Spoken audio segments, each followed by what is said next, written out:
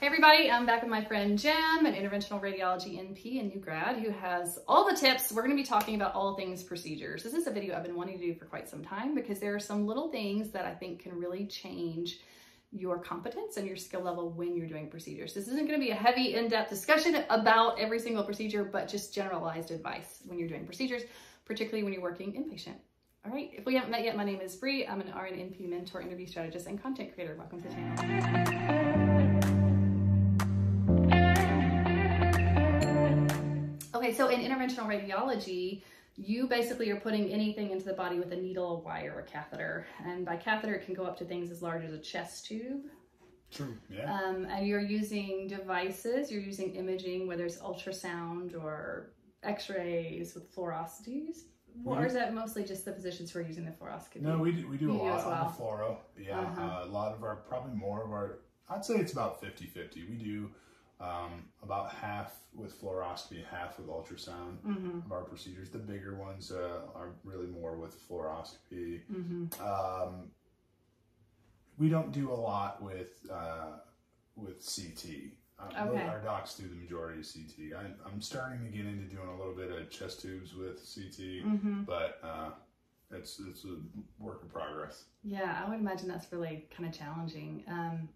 I've never really, I will use CTs to guide, like if I'm putting a chest tube in particular, like I will look at this CT beforehand, like, okay, I think I have a bigger collection over here and I'm going to use my sonocyte and look there, but not like in real time. So I feel like in some ways it would be, there's a little bit of muscle memory here, like getting used to using ultrasound to do something, because as a nurse, we're used to feeling for a vein, you know, getting to pop up, going off a feel. And when you're doing things in this role, it's more on what you're seeing, and either it's like landmarks or you're looking with something. It's a little bit different. Yeah.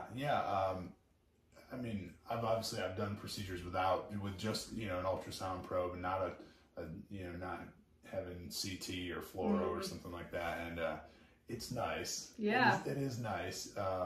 Like cheating. It almost, yeah, it's kind of it's cheating right there. Sometimes it can actually confuse you a little bit. You have to really, it takes some time to learn to orient to what you're seeing, you know, and like the orientation of, if you know, when you're on a fluoro table, you change where that arm is anywhere, and you're changing the perspective. Yeah. So yeah, I would have a very hard time with. I have a hard time with that spatial eye awareness thing. Like, I would find it challenging. You know, and then you're doing a similar procedure, but now you're doing it with ultrasound, right? So you have to, you've kind of got to learn all those different modalities and how the anatomy, everything changes when you change views, when you change, you know, just the small angle of where your imaging is coming from. I think that was one of the first hurdles when I started doing procedures as an NP, was getting used to looking at a screen to guide me doing something. And I still like, when I intubate, I do not prefer to use the glidoscope, which is what most people like to use because you get such a crisp, beautiful image of the airways with it. But it is you're not looking in the airway, you're looking up at a screen. And for some reason, my brain, I don't know what it is, I just cannot get used to looking here and not here. So I find it a little bit more challenging, you know? And so when I first use ultrasound, which we use ultrasound, particularly in critical care, for like everything, you look at the heart, you look at the belly, you look at the vessels, you look at everything. And when you're doing procedures, you're using it. You look at the lungs, you look at everything. And so I wish that I had gotten some training on how to use the ultrasound itself before I ever put a needle into anyone. And I didn't get that. I didn't get anything like that in school. When I started working, it was just, this is just what we use. And over time, I've gotten more skills with it. But my advice to people is always spend some time, even if you can't go to a conference, even if you can't go to a skills lab, just watch a bunch of videos. Watch a bunch of videos teaching you how to use the exact machine that you have at your facility. Because if you can know how to orient yourself with your probe, what probe to use, how to orient it, what you're looking at, what modes. You know, for years I didn't even use Doppler or color mode. And what a wonderful resource those are if you're not sure what vessel you're in. They're fabulous, but you've got to know that they're there and use them to help you identify what you're seeing. So that's my biggest piece of advice, is learn how to use your tools before you do the procedures. Definitely. I think, like you said, I personally sought a little experience with ultrasound before I ever became an NP, so that helped me a lot. It also made me fairly marketable. because they knew that I had a higher degree of trainability. So I think it can help you get a job too. But in terms of doing procedures, if you can seek out, I think a core. I personally still intend to do it, even though I use them all the time, to take a course or a skills lab on ultrasound. Yeah.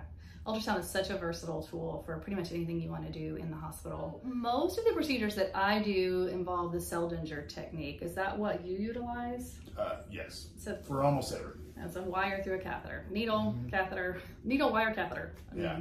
Where it gets tricky, and being in this 3 months now, I'm still trying to figure it out, is a lot of times in the past when I was in school and doing procedures, use what's in the kit.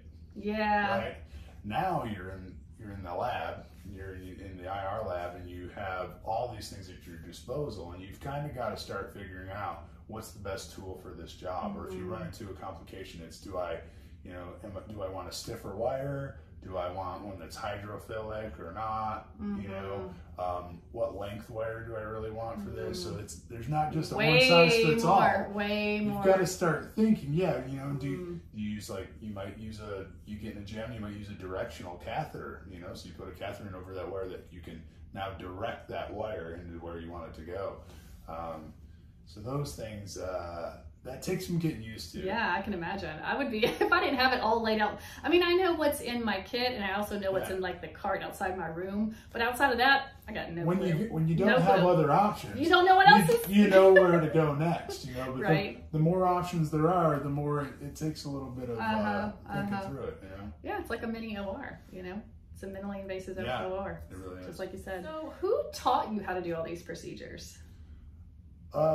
Most of what I've done so far, I've learned from the other APPs.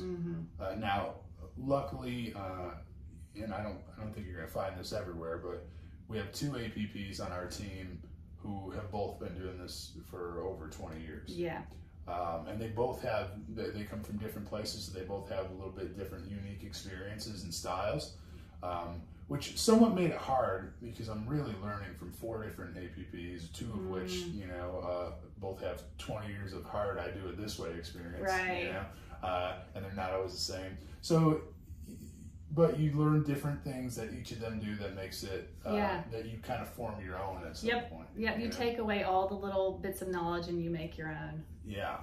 And then the doctors too, they'll throw in a few tips here and there, and they've always got something, those fellowships that they do, they come out with some pretty interesting tricks. So have you had any light bulb moment? Because you did a fair number of procedures as a student, so you kind of went in with a decent amount of experience. So were there anything that stood out that you're like, oh my God, I've never thought about that. That's brilliant. Like, for example, one of the APPs that helped train me, I think I did my 3rd central line with her, and she didn't have much really to offer because I had already kind of seen it done so many times. And she was like, well, if I teach you nothing else, use your hemostats and go underneath the catheter you just inserted to grab the biopatch to pull it through. And I was like, oh my God, I've been struggling for like a month trying to figure out how to feed that thing through that tight little space that you've already sutured down. Like, I would have never thought to do that. Oh yeah. Probably, I can't even think of the number of times I've learned something new. And it's a lot of times it's small things like that. Like, you understand the big concept, right, of what we need to do next in the procedure, but it's the little things of stand here versus there, right? A little change in positioning makes a difference of whether you can, say, for instance, right? Very different when you start doing central line. Like, we do a central line, it's a straight shot. When you start tunneling, and you're doing tunnel procedures, you're entering that IJ mostly from a lateral position. Okay, so you. Wow. And now so you got like, and then you can only get kind of the tip of the needle in. I don't know that I could do that. But then you have to figure out now, especially for me being right-handed, it's hard to, you don't want to be coming across your body when you're trying to gain access. So you're kind of looking at the feet, and you're going to enter in, from the lateral aspect like that.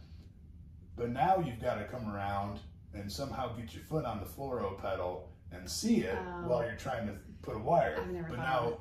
the wire is over here. Yeah. Right? So You're like, yeah. So it takes some. yeah. You start watching people do it. You see the little tips and tricks they got. Okay. So what's the scariest procedure that you do? I'd say right now, none of them are overly scary. The one that's a little, so thyroid FNAs are a little scary. I mean, it's a tiny little needle. Yeah. But you're in someone's neck. Yeah. And if the people will move and they'll talk and they swallow, and like, you've got this needle sitting, so it seems like the most simple procedure because it's soft tissue. Yeah. Right? You're not in a vessel, but there's a bunch of vessels right there. Yeah. There's a trachea right there, and here you are while they're, it doesn't matter how many times you say, don't move, don't talk, don't swallow. People They're gonna do it. Yeah. So that can be a little nerve-wracking. I can see that. I've never thought about it, but I can see that. I haven't really. So I've got a lot of work in so far. I've got most of my procedures that I've become fairly competent on. One thing I haven't done much of so far is biliary procedures. So I don't know if it'll be that difficult once I get into it, but at the moment it just seems new to me. So that's a little bit scary. You don't want to be messing anything up in someone's biliary tract, especially when it's going through their liver. Yeah. I hadn't even thought about it. I was just assuming that the physicians did the PTC drains and stuff like that, but they do the drains, the initial. So they'll do any initial biliaries, nephrostomies, anything like that. They do the initial stick.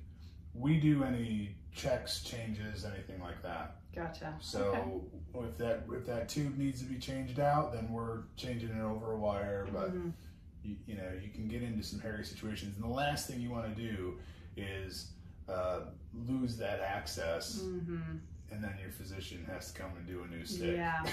Yeah. Yeah, I mean, speaking of complications, that's always my fear too. You hear horror stories about people cannulate the artery instead of the vein or whatnot, and then you have to call a vascular surgeon to come in and save you. Like, oh God, it just makes me nauseous just thinking about it. But it happens all the time. How do you feel about perceiving risk? We talked about this in a little bit of the video that we already did, talking about your job in specific, but I feel like when you're doing a job that is 100% procedures, you're gonna have risks for sure. I mean, how do you feel as someone new into this? How do you handle and mitigate risk? Well, it's kind of difficult. A lot of the people we see are, as with you, if you're doing procedures on these people, they're pretty ill. Yeah. So there's a lot of issues already. We try to follow guidelines. So, one of the biggest risks for us is always bleeding. Yeah. So we try to follow coagulation guidelines. Almost everybody's on some form of blood thinner, so you've really got to be on top of it and double checking the nurses, triple check. You want to know what they're taking, when the last time they took it was. Make sure you have updated labs.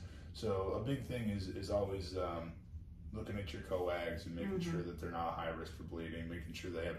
A lot of the people that we see are cancer patients. Yeah. So a lot of them they have issues with platelets. They're also immunosuppressed, and we're putting implants in their bodies. We're poking, we're poking biliary tracts and gallbladders and stuff, and all that stuff puts a pretty good risk on it. So you do have to weigh some of those things. Yeah, and I think too, one of the things that I was taught early on is when you're looking at risk, control what you can. So for example, if I'm worried about pneumos, which I'm always worried about, if I'm putting anything in the IJ, put it on the side where you may already have a pneumo. If you've already got a small apical pneumo on the left, put in a central line on the left if you've got to go IJ. I mean, there's already something there, right? So just looking at case by case and patient by patient, being systematic and doing the same things every time and assessing what the bleeding risk is, what the pneumo risk is, whatever the specific thing is that you're doing, what that risk is, but also what's specific to that patient that you can do to reduce that risk or to control it. And also knowing my backup, like who's going to be my backup person if I get into trouble here, and what physician is going to be available if I need one, all of those kind of things.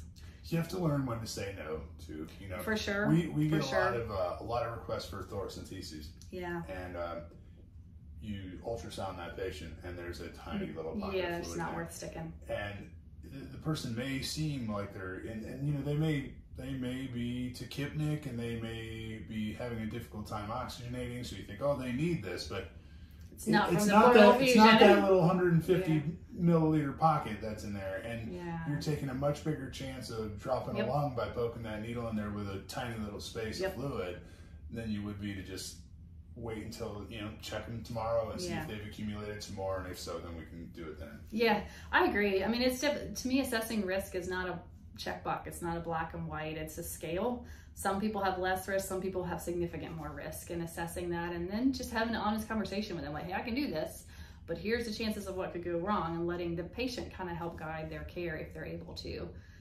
It's just, there's so many nuances to it. And I think as NPs, we get pulled a lot of times into the whole, someone wants us to do something, whether it's a primary team or whether it's a bedside nurse, and they ask, not really knowing what the risk is that they're asking you to assume. So you, as Jim said, you have to be willing to say, at this time, I do not think that the benefits outweigh the risks here. And that just takes time, honestly, because it is so highly specified to your patients. Yeah. So what tools do you use to help you do your job? It's pretty great, though. Yeah. And sometimes you don't, like, I'm always learning new things. So, for instance, now you do a bedside LP, half the time you've got somebody bent over or curled up, right? And you're just guiding based on, you're going under that vertebra and trying to slide it up in. Yeah. You get under fluoro, and we do them supine, or actually, no, I'm sorry, not supine, but prone. Right? So they're prone, and you can just look right down on their interlaminar space like that. Yeah. Now, sometimes so now you can see the space, but what you can't tell from that is depth. So sometimes you get in that way, and then you have to turn them Z-cube, and now you can look at them and see, you're in the right direction, and you can see your depth as you're going in. Interesting. You know? So, and that was one of my questions too, is positioning. How much do you think patient positioning comes into play with success in procedures? Oh, it's a lot, right? Yeah, it's a lot. Huge, huge. The turn of a head a half an inch can make all the difference of whether you can get access or whether what you're trying to biopsy is there or not. You know. I think so too. One of the tips I learned after I'd been doing lines for a little while, this NP that I was working with said, well, just move his arm down. So if I was on the right side, she took his right arm and pulled it down like this, and it just opened up this musculature here that vein was able to pop open. I mean, the view went from like maybe 50% view to a full-on 100% view, and I was like, oh my gosh, I had no clue. So that's my other tip to people is do some investigation on what position is best for what procedure that you're doing, because it can make all the difference in the world in making it an easier task for you and reducing your risk. Okay, so that's really all I got for a general discussion on procedures. This is, again, not meant to talk about any one particular thing, but just to give you overall tips and advice from somebody who's doing it all day, every day, 20 times a day, successfully at that. All right, thanks, Jim. You're welcome.